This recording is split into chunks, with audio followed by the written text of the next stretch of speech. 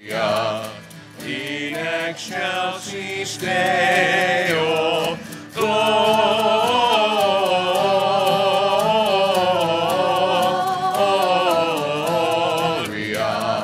in excelsis Deo.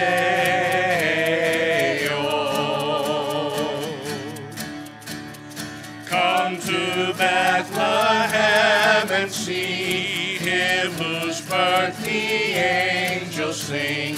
Come adore on bended knee Christ the Lord, the newborn King. Gloria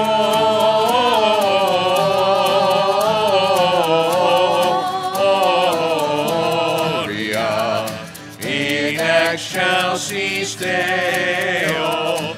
Gloria in excelsis Deo.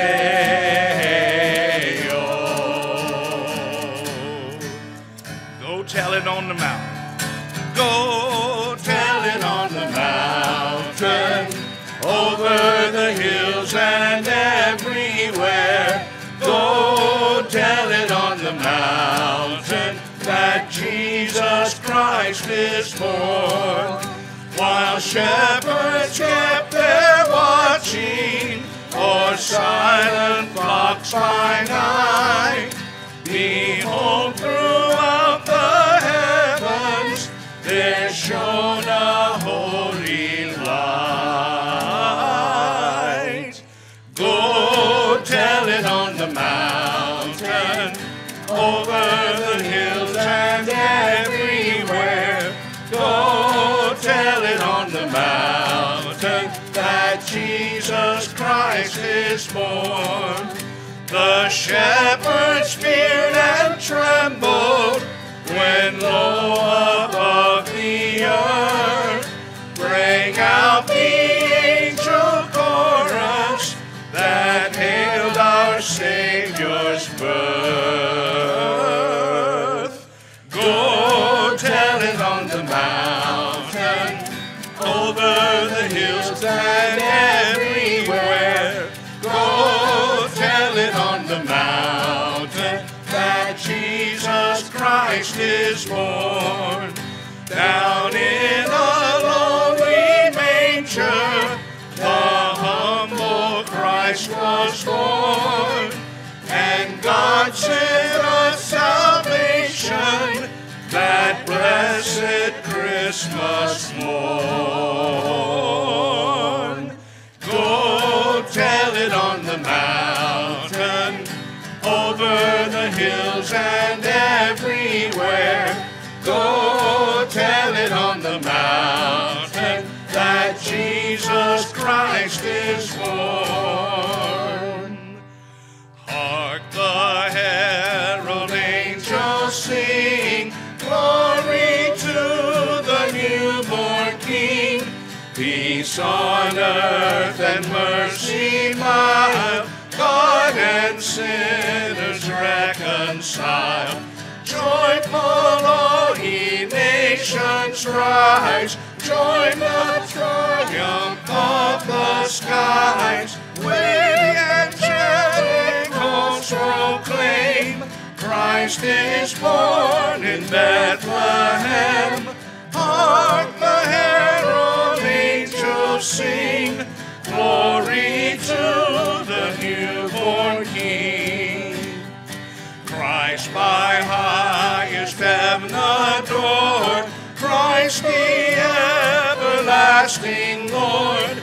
Late in time, behold him come, offspring of the Virgin's womb. Veiled in flesh the Godhead see, hail the incarnate deity. Pleased as man with man to dwell, Jesus our Emmanuel.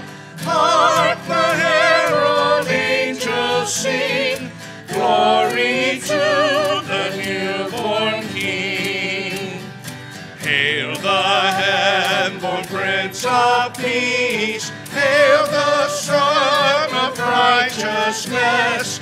Light and life to all he brings, prisoned with healing in his wings.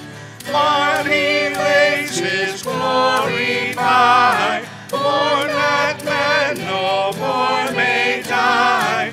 Born to raise the sons of earth, born to give them second birth. Hark the herald angels sing, glory to the newborn King. Come, desire of nations, come, fix in us thy humble home. Rise the woman's conquering seed, bruise in us the serpent's head.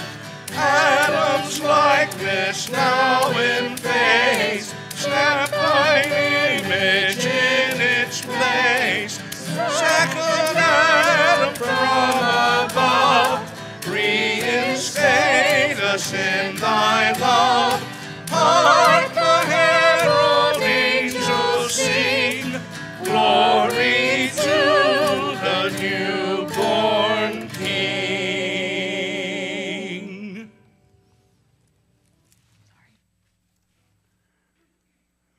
Thank you. Good morning. Good morning. How are you? You good? Did you know where to sit this morning? I know. This is Love Feast configuration. So now this is just the easiest way to do a love feast. So it works, and we're flexible, and you're not around the tables like 2 weeks ago. So we're good. We're glad. And remind you what a beautiful service we have tonight with the Moravian Love Feast. It's going to be a great time. This is the first Sunday of Advent. Advent is late this year. It's the latest it can be. It's the 4 Sundays before Christmas. And so this is it. So it means the last Sunday of Advent is also Christmas Eve. And some of you ask, because we've said, on Christmas Eve we have both services in the morning and then 2 services at night. We also have Sunday school. So we have a normal Sunday morning schedule. And then we have the 6 o'clock and the, I still call it 11 o'clock. Just go with me, the 10:45. So remember that. But as we remember Advent, today is the first Sunday. We're going to light in a few moments the candle of hope. It's also the candle of the prophets. The things that we hope for, that we wish for, that we want. The message of the prophet is what is to be and what will be and what is. It's all together. Now, you need to remember one sentence. So y'all practice this. And he will be called Wonderful Counselor. Can you do that? Try it. And he will be called Wonderful Counselor. All right. During Advent, we wait for the one promised in Scripture. And he will be called Wonderful Counselor. We wait for the one who would bring answers to the world filled with questions. And we wait for the one who can heal what has been wounded and mend what has been broken. We wait for the one who can renew our weary spirits and ignite our hearts with hope. And we light the candle of hope.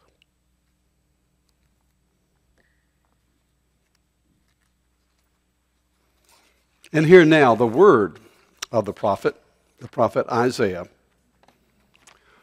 Oh, that you would tear open the heavens and come down, so that the mountains would quake at your presence.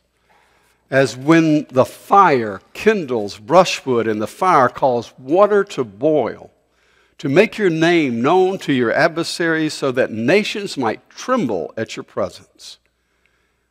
When you did awesome deeds that we did not expect. You came down, the mountains quaked at your presence. From ages past, no one has heard, no ear has perceived, no eye has seen any God beside you who works for those who wait for him. You meet those who gladly do right, those who remember you in your ways, but you were angry, and we sinned. Because you hid yourself, we transgressed. We have become like one who is unclean, and all our righteous deeds are like a filthy cloth. We are all fade like a leaf, and our iniquities like the wind take us away. There is no one who calls on your name or attempts to take hold of you, for you have hidden your face from us and have delivered us into the hand of our iniquity. Yet, O Lord, you are our Father. We are the clay, and you are our potter. We are all the work of your hand. Do not exceedingly be angry, O Lord, and do not remember iniquity forever. Now consider, we are all your people. And our theme for this year's Advent observance is that we are the clay, and you are our potter. We are all the work of your hand. And here now the words from Mark. Mark 13, verses 24 through 37. But in those days, after that suffering, the sun will be darkened and the moon will not give its light. And the stars will be falling from heaven, and the powers in heavens will be shaken. Then they will see the Son of Man coming in clouds with great power and glory. Then he will send out the angels and gather his elect from the four winds, from the ends of the earth to the ends of heaven. From the fig tree, learn its lessons. As soon as its branch becomes tender and puts forth its leaves, you know that summer is near. So also, when you see these things taking place, you know that he is near at the very gates. Truly, I tell you, this generation will not pass away until all these things have taken place. Heaven and earth will pass away, but my words will not pass away. But about that day or hour, no one knows, neither the angels in heaven nor the Son, but only the Father. Beware, keep alert, for you do not know when the time will come. It is like a man going on a journey when he leaves home and puts his slaves in charge, each with his work, and commands the doorkeeper to be on watch. Therefore keep awake. For you do not know when the master of the house will come in the evening, or at midnight, or at cock's crow, or at dawn, or else he may find you asleep when he comes suddenly. And what I say to you, I say to all, keep awake. May God add his blessing to the reading and the hearing of his word. And in the hearing of that word, may we find the meaning of that word, and may we find that in which we need to live our lives. May we find the hope of this season. May we find the hope of the risen Lord, for he is truly here. May we pray. Our Father, we thank you for the opportunity of this day, an opportunity of worship. We thank you for this season. We thank you for the preparation that we make for the coming of Christmas. We thank you that we have the opportunity to share together in your love, in your care. We're thankful that we truly are the clay in your hands, that you mold us and make us, and in you we find our purpose, we find our truth, we find our life. For you are the giver of all life. Help us to know this day how appreciative we must be of that life. Help us this day to know how we must use that life.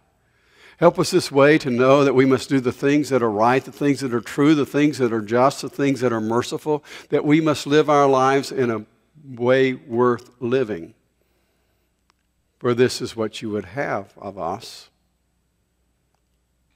And Lord, we come into these moments because it is a time of reflection. It is a time of introspection. It is a time of looking inward as well as outward. It is a time to remember that we have sinned.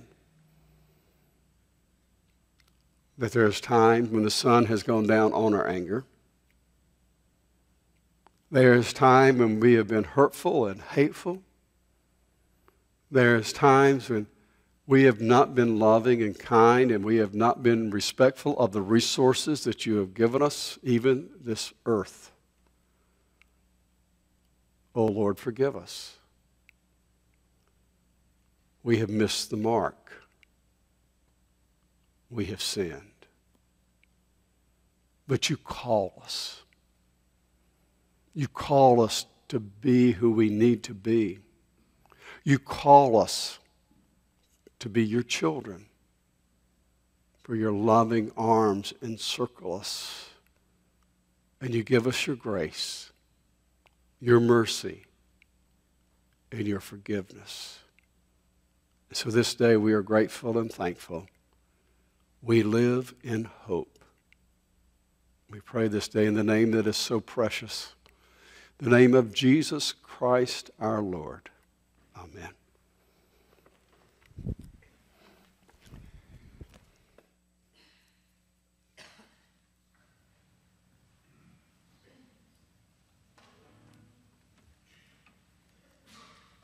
Now let's join in singing, "O Come All Ye Faithful."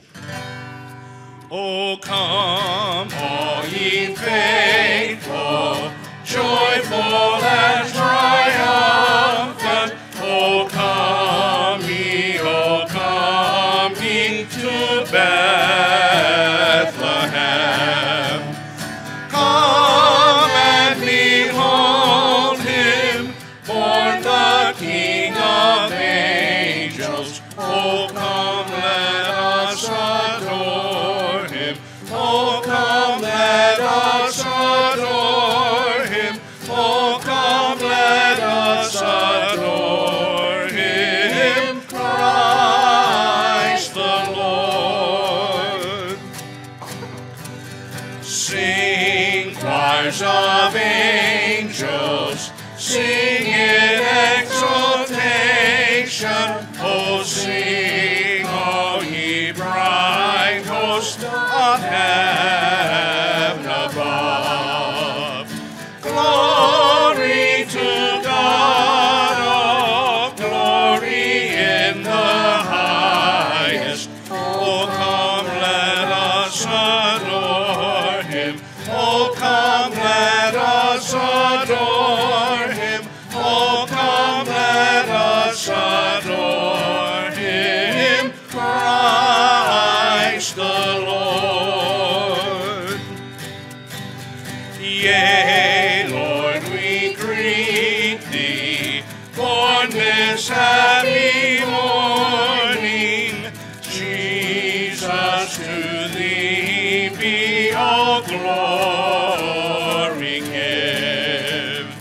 Word of the Father, now in flesh appearing. Oh, come, let us adore him. Oh, come, let us adore him. Oh, come, let us adore him, Christ the Lord.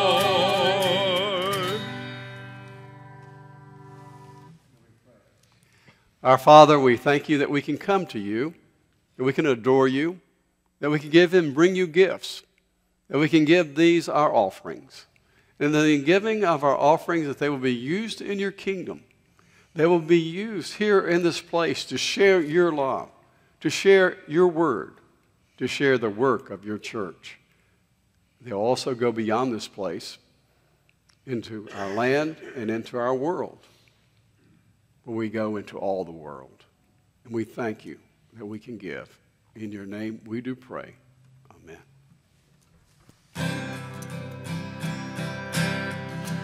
Praise God, from whom all blessings flow.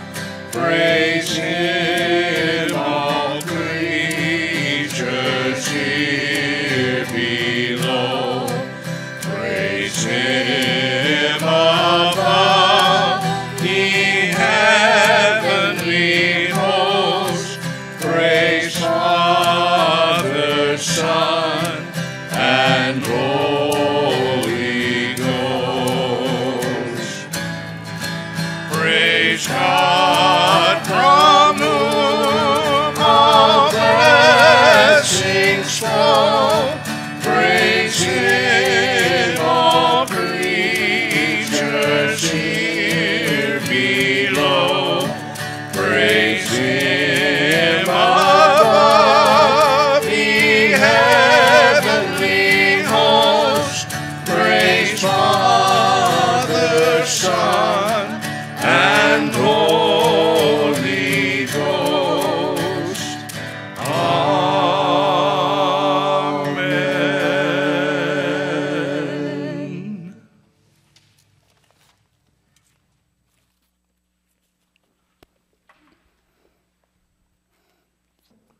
That sounded good. It always sounds good, but it seemed especially good today. That's because Lindsay and I both have a sore throat today. Oh, this. Well, God bless you. Yeah. So Robin and DJ and Haley, you were here. That's what I was hearing. I'll watch what I say next time. Happy New Year. Yeah. I think, well, he's crazy today. No, it's a new year. Today is the first Sunday of a new liturgical church year.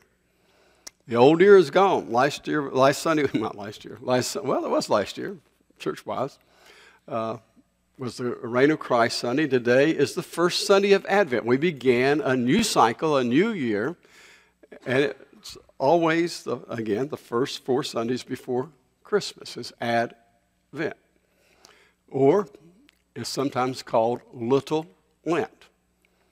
The two great celebrations in our Christian faith are, of course, we're an Easter people. We see everything through the lens of Easter. And the other one, of course, is Christmas, because we celebrate the birth of Jesus. At Easter, we precede Easter with the 40 days, not counting holidays and Sundays, as Lent. That is the oldest observance of the church, a time of preparation to understand what it means that Jesus Christ is risen. The second oldest would be Advent. We'll get it right in a minute. And that is, we also need to prepare ourselves to celebrate the birth of Christ. What does it mean that Jesus came into our world? What does it mean that Jesus is in our world? What does it mean that Jesus is in our heart and in our life? And that takes preparation. Don't you get tired of people saying, "Are you ready for Christmas?" Yeah, it's like, in the summer they say, "Is it hot enough for you?" Yeah, it's hot enough. And soon they're going to say, "Is it cold enough for you?" I think 2 weeks of winter and 2 weeks of summer is enough for anybody. But it doesn't matter what I think. It is, to quote Joe, it is what it is. So we live in that. But we have to get ready for Christmas. And some of you are just really good at it. Some of you, you probably already got everything that you need to bake done. God bless you. You're sick. That's just not right. You shouldn't be that prepared. You shouldn't be that organized. And you shouldn't be, anyway. But God bless you. I'm proud of you. How do we prepare for this holiday? How do we really understand what it means? It's easy, well, not all that easy, to clean our house and to get the decorations out and to put them up and to see them. And the most wonderful thing, over the years, we've collected ornaments and decorations, and they all have meaning. As I shared with you before, it's really hard for me right now to decorate the house, with Janet being in assisted living. And it's good to have daughters, So while we were out eating a while back, Lauren came in because Lauren is organized and decorated the house. But when I looked at some of the ornaments in the boxes, because we didn't use them all, it reminded me on those last few years when Janet's Alzheimer's was there and we weren't quite aware of how severe it was. How she damaged so many of the ornaments, not knowing. And that last year, if you've been in our house, we've got that upstairs loft thing with the banisters. And she tried to hang garland. And it was the worst thing you've ever seen in your life. Because her perception, Alzheimer's affects people in different ways. In Janet, a lot of it was with her depth perception for some reason, and it was just terrible. But how beautiful it would be to have her do that again. And I think how in this time of Advent, how we let precious moments slip from us because we're all concerned about different things. We're all concerned that everything be perfect. We're all concerned that everything's got to be just right, everything's got to be right on time, everything's just got to be here and there. And in that, sometimes we let go the more important things, where we have to live in the very moment that God has given us. We have to live in the very time that is ours. And in that time, in those memories that we're building, there we find it. And that's what Advent is about. And that's beautiful. The theme this year is we got to understand God is the potter. He is the one that molds us and shapes us into the vessel that we need to be. And how does God do that? Well, I think one of the ways that God does it is the people he sends into our lives. And part of the thing we need to remember in this Advent season is how we have been molded by other people, how they have shaped us, and how God's grace has been shown in them to us. And then we also have to understand that we open our lives to God's will, that we can help mold other people. By that same sense of love, that same sense of dedication, that same sense of purpose, that same sense of living. I remember the person who baptized me. His name was Richard K. Redwine. Dr. Redwine at Bethany Baptist in Winston. And Dr. Redwine is also known as the Great White Father of Caswell. If you go into Caswell, you'll see his portrait, and in the Redwine building. Dr. Redwine came to Bethany as an interim and stayed for a long time.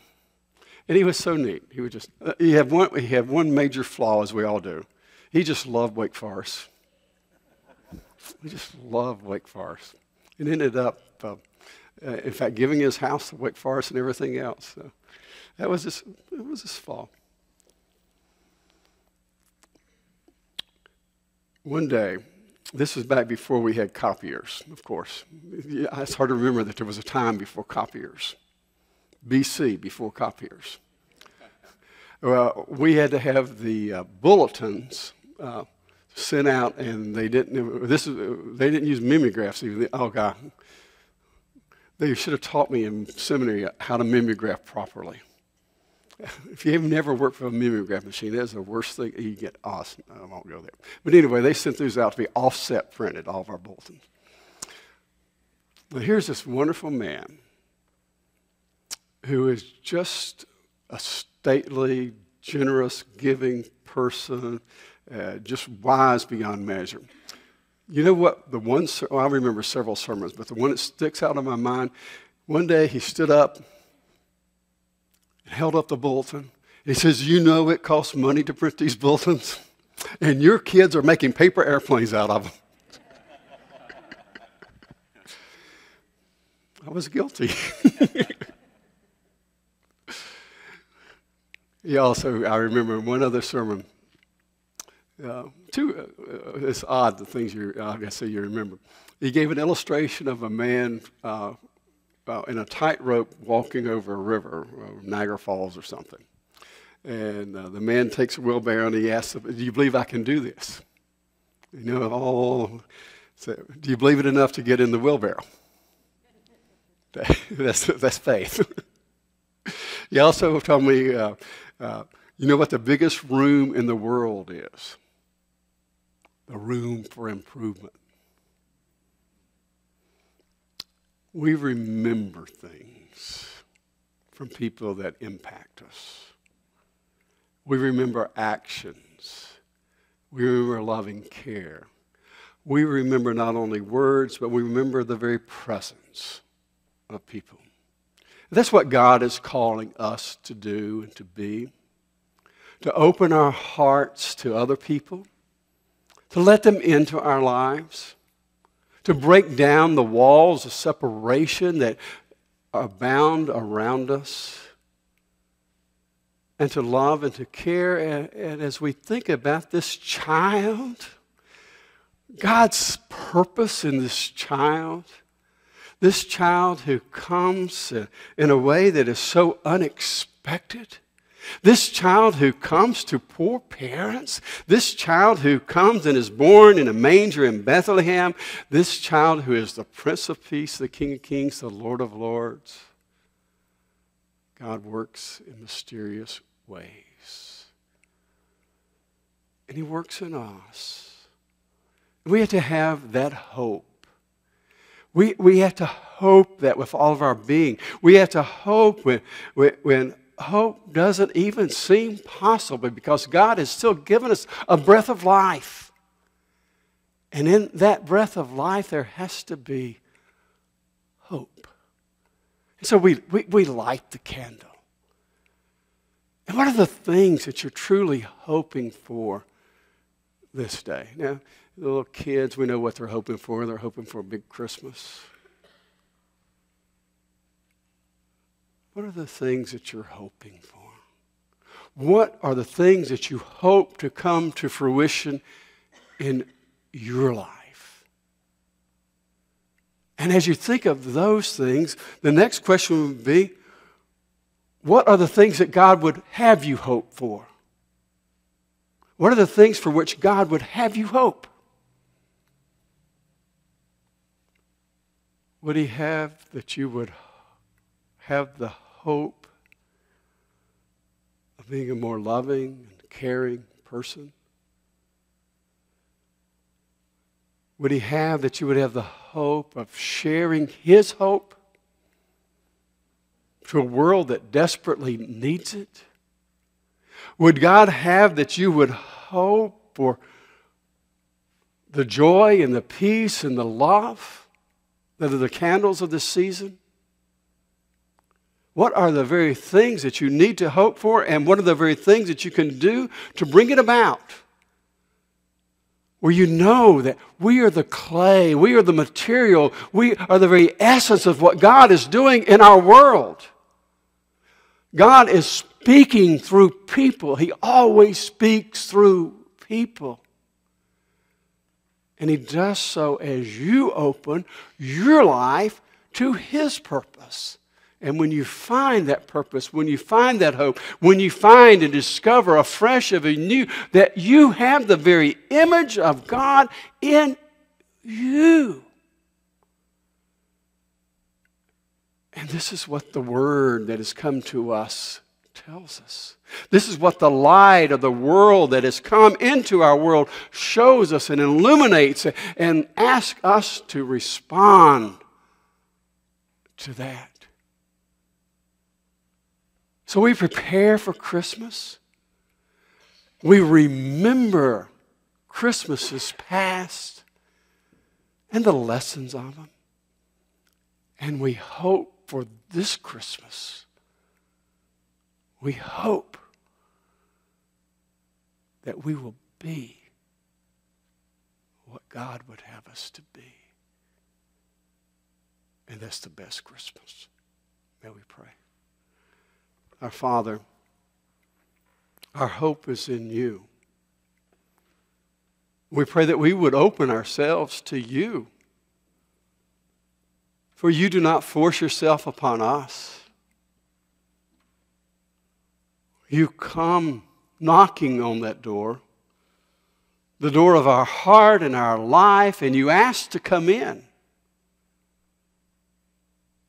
And You ask us to see and to believe and to know and to hope. You ask us to recognize that we are Your children. Oh Lord, let it be. Let it be. In Your name we do pray. Amen. Our closing hymn, Emmanuel, God with us. And our invitation is that we would know this love of God as expressed in Jesus, who is the Christ, who is the Lord, and our hope would be in him. We invite you to make that profession of faith. We invite you to be a part of our fellowship here at McGill in all the ways that we receive members as we stand and sing. Emmanuel, Emmanuel, his name is called Emmanuel, God with us, revealed in us, his name is called Emmanuel. We'll be seated. We got lots of announcements. Of course, the number one announcement is that we want you to come back. Well, we want you to stay for Sunday school. We want you to come back tonight at 6 o'clock and have enjoy and celebrate a Moravian love feast. Just a wonderful time. The only thing, I don't think they're going to bring their band yet this year. Sooner or later, we're going to get them to bring their brass band. Moravians are really good. But I discovered something a year or two ago. Every Moravian church has a brass band. They're really good at it because it's just a real part of their heritage. But like everybody else, they got ringers in the brass band. They pay people to play for them. I thought, how do they do that? And it's funny. And they get people from Charlotte to go up to Winston and Old Salem to play. But it's beautiful. And if you've been following me on Facebook, you know the story. When we were at Union Cross Baptist Church, we were neighbors with Union Cross Moravian, and we shared several services, and most importantly, a softball team. Really religious. But they always thought it was so funny to send their brass band out on Easter morning. About 3 o'clock, they start playing in the neighborhoods. Yeah, they play Sleepers Awake, which would fit well with today's sermon. You know, be aware, be aware. Well, the first year that you were there as a Baptist minister in the neighborhood, they would play in front of your bedroom window. Very thoughtful. So they would play, and we were laying in the bed, and the next morning Janet said, you know, I heard that music and I just thought I was in heaven. And then I looked over and saw you and knew I wasn't. I said, well, thanks. She said, that's not what I mean. God blesses us with wonderful experiences. Come tonight and be blessed with the experience of a Moravian love feast. It's a wonderful week. You can't be at a service when you pass out a slightly sweet bun and drink coffee. It's decaf coffee, so don't worry. That's the other thing they insisted on at Union Cross Baptist Church. They only served decaf coffee because they didn't want anybody to. They didn't want to mess up their sleep while I preached. Not very nice. Yeah. All right. So come out tonight. Next Sunday night, we're going to have a wonderful The Littlest Angels, and that's going to be a great time. Any announcements that we need to make about that?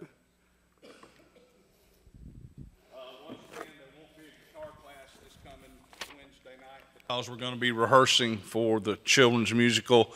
The children's musical starts at 6, and we're going to have a dessert fellowship following. Children need to come at 4, and we'll have pizza for them to eat before the program starts. But we'll rehearse again this Wednesday, and children come at 5:30, and we'll be rehearsing in here to get ready for it. Anything else I need to mention? That got it? Good. You're good. Okay, Tuesday night we have another ball game at UNCC. It's Wake Forest, and so we're expecting we hope for a lot of people there. So we need help at the concession stand. See Jennifer today. 7 o'clock game. 7 o'clock game, 5:30. 5:30. All right. We had a good crowd at the day. I mean, we had a good. Our group was really good at Davidson. Talk about Wake Forest again. You know what a redundant is? You know what they're called? This is redundant. Demon deacons. Yeah, you like that? I like it. I thought that was cool. All right. Then Friday, December 8th, this Friday, the Family Life Committee is going to have a special movie night here at the church. It's A Wonderful Life, 7 o'clock. We're going to have a hot cocoa bar and popcorn. It's going to be fun. So remember that. Yeah, it's a little getting colder, so you need some Brunswick stew. $6 a quart. No, $6 a pint and $10 a quart. We got it in the freezer, so it's a good time for it. See, Bruce. Joint Mission Council is collecting gently worn or new, emphasis is on new, for children up to size 12. Also new socks and underwear for preschoolers and new toys for the Empty Stocking Fund. All the tubs are in the lobby. The coats are distributed by the Partnership for Children. Ann's group, one of the best groups, she knows that, one of the best groups in the county. And they're having their annual luncheon Tuesday. Yeah. So, all right. Have I left anything out? Remember again, we are having Sunday school on we are having Sunday school on New Year's Eve. We're having Sunday school also on Christmas Eve. So remember that in regular service. We good? I didn't forget something? First time in a long time. All right, let's stand. We are so glad that you are here this day. And now go from this place, go in God's love, go in God's grace, go in God's mercy, and go and be the church. Be the church and bring the hope of a risen Lord that we anticipate and wait upon to the world that needs it. And as we do that, be his hands, be his arms, be his feet. And by the grace of God, be the face of Jesus. In the name of the Father, and the Son, and the Holy Spirit, we do pray. Amen. You've been watching and listening to the morning worship service at McGill Baptist Church in Concord, North Carolina. Our pastor, Dr. Steve Ayers, delivered the sermon. McGill Baptist Church is located at 5300 Poplar Tent Road. That's the corner of George Lyles Parkway. It's exit 54 off of I-85. You can get more information about our church by going to our website, mcgillbaptist.org, or call the church office at 704-788-1180. Again, 704-788-1180. Thanks for joining us at McGill. We hope you got a blessing from today's service.